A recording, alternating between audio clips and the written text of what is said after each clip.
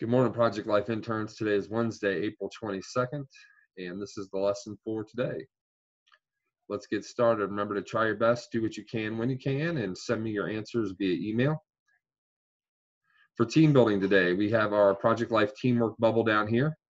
If you guys remember, we created these at the beginning of the year, and you guys gave me suggestions on how we should carry about our teamwork throughout the year. They were use time wisely, communicate clearly, everyone participate, work together, respect all members, and respect others' ideas.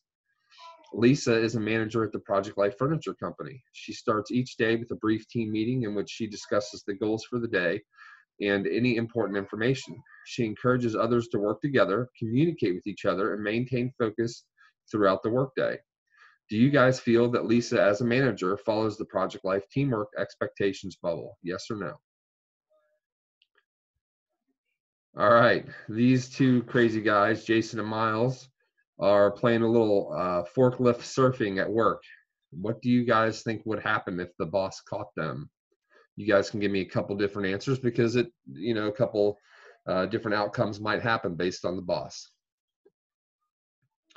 For social communication, we're talking about compliments today. When someone gives you a compliment, thank the person and show them that you appreciate their kind words. There are two things you should not do when someone gives you a compliment. The first thing you should not do is brush it off, which is kind of like saying, oh, yeah, okay, whatever. The second thing you should not do is try to inflate the compliment, saying, you're right, or it does look good, I am awesome, that kind of thing. So a lot of times when we get a compliment, we should just kind of say thank you. So each situation contains a compliment. Put a plus or a positive sign by each appropriate comment and a negative by each inappropriate comment. Be ready to explain your choices.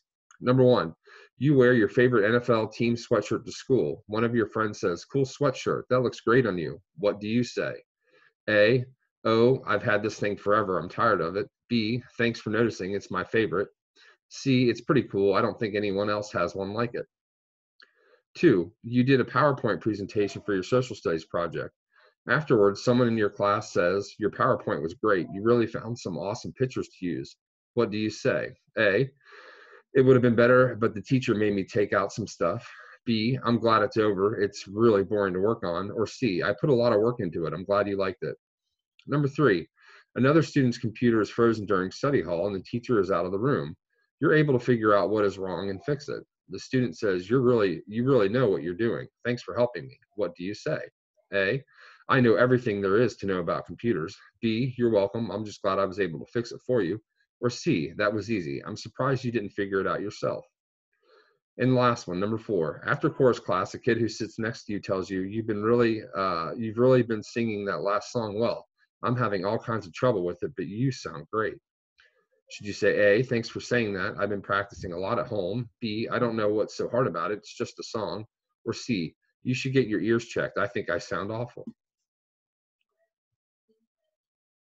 For financial literacy today, Ashley got a $100 gift card to Best Buy for her birthday. She spent $68.79 on some cell phone accessories. How much money does she have remaining on her gift card? You have A, $21.21, B, $39, C, $31.21, or D, $19.92. For Unit 6, preparing for employment, I copied a cover letter here, and I'll read it for you. Dear Ms. Darcy, I'm writing to express my interest in the editorial assistant position at Wyndham Publishers. I'm a very detail-oriented person, which is important when fact-checking and editing manuscripts for grammatical errors. Grammar and the English language have always been a strong interest of mine, and I have excelled in related courses throughout my education. In addition to being detail-oriented, I am a hard worker and consider myself responsible and dependable. I am confident that I would be a valued employee at your publishing company.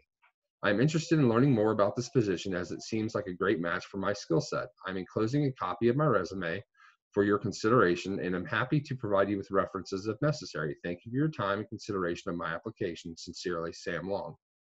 Question number 1, after we've read the cover letter, who is interested in the job? Question number 2, what company is the position at? Number 3, give at least 2 reasons that Sam feels he is a strong candidate. And number 4, is this a good cover letter? Yes or no? Unit 7, maintaining employment. Jim uses a wheelchair for mobility. After 2 weeks at his new job, Jim realizes that he is having back issues because his desk is not at the correct height for him. Jim asks his boss to have his desk adjusted to meet his needs. This is a reasonable accommodation under the A, Good Faith Act, B, Americans with Disability Act, C, Mobility Adjustment Act, or D, none of the above. We've talked about this in class, guys. So I gave you guys some job tips, some key points on the workplace accommodations through ADA or Americans with Disability Act. So I kind of gave up the answer there, but I want you guys to read these. Number 1, the Americans with Disabilities Act makes it unlawful for an individual with a disability to be discriminated against on the job. Number 2, if you have a disability, you must be able to complete the major duties of the job with or without reasonable accommodations. Number 3, accommodations are modifications or strategies that help you do your job to the best of your ability. Number 4, under ADA, an employer is required to provide accommodations to employees with disabilities unless it would cause undue hardship to the company. And number 5, undue hardship, relating to number 4 here, means that it would be very difficult for the employer to provide those accommodations because it would be cause significant financial strains for the company, or it would significantly disrupt the operation or nature of the business. And we've talked about those in class. For Unit 8, independent living, Larry works 3 days per week. He works 4 hours per shift. Larry works 12 hours per week. If he makes $10 per hour, he makes $120 in gross pay per week. He pays Uber $8 each way to pick him up and drop him off at work. How much does he pay for transportation each week? What are some ideas you could suggest to Larry to decrease or lower his transportation costs each week? Tough question, but you guys can figure it out. You're going to need to say he takes Uber each way. So $8 each way would be $16 per day. It'd be 16 times 3. Just remember to stay positive, guys. Think happy thoughts. You guys are doing a great job. I miss you. Please email or text me if you need any help with today's lesson. Have a great day.